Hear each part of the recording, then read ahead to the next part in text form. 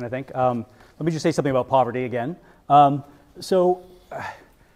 It's striking that the only countries that have really eliminated poverty are probably some of the countries you like least. So again, the Nordic model, Scandinavia. There basically is no poverty in those countries. They're not very capitalist. I think of these things on a spectrum, so you might as well. Well, actually, no, you don't, because you only define capitalism as that one extreme end. But really, there's a spectrum. And the question is, to what degree is society in control of the economy? The more the answer is yes, the more socialist it is. Norway is quite socialist in that. Society cannot be in control of the economy because society is a concept. Concepts can't control anything. The economy is a concept.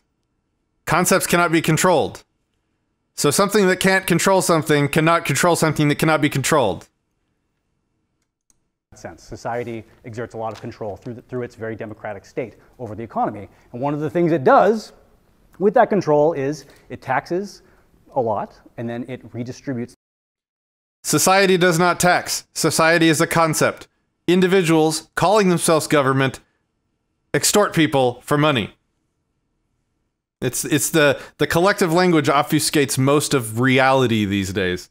It's that wealth to do a lot of useful things, among them basically eliminating poverty. So the answer to your question in the American context is we need to have more social spending. We need to have more taxation. We need to do more to help people. For instance, I'll just end with this.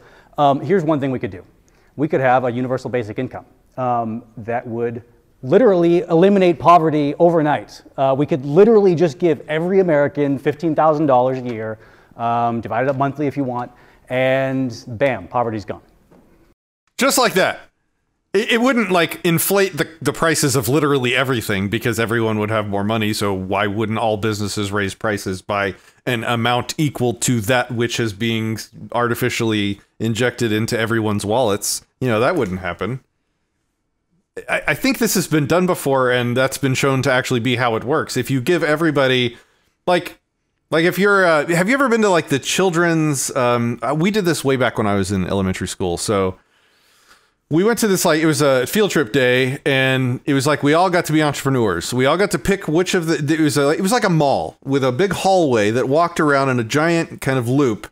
And there was a bunch of rooms, and everybody got to pick what business they wanted to run for the day. So it was like, it became your business. You got to pick. And I forgot which business I picked, but you know, you have to worry about supply and costs and your prices and sales and, you know, marketing and, you know, your budget and all this stuff.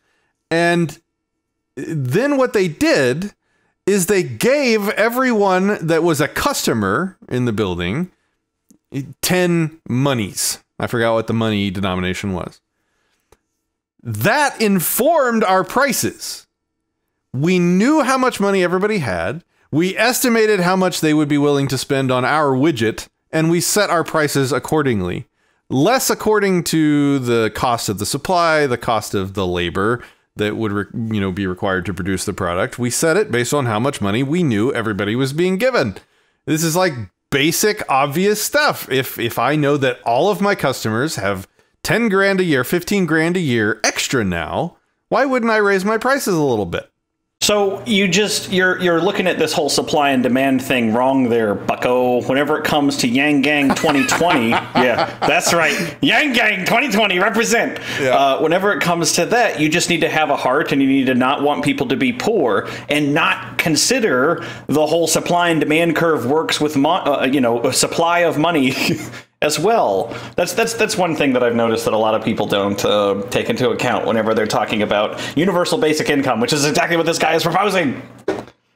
Exactly. Like, even with, he's not going to, Yang is not going to raise extortion taxes. He's going to print, how much, $1,000 a month or whatever for every person, every citizen of the country. Why wouldn't the prices of everything just go up to match? Of course they will. Of course they will. That's just how it works.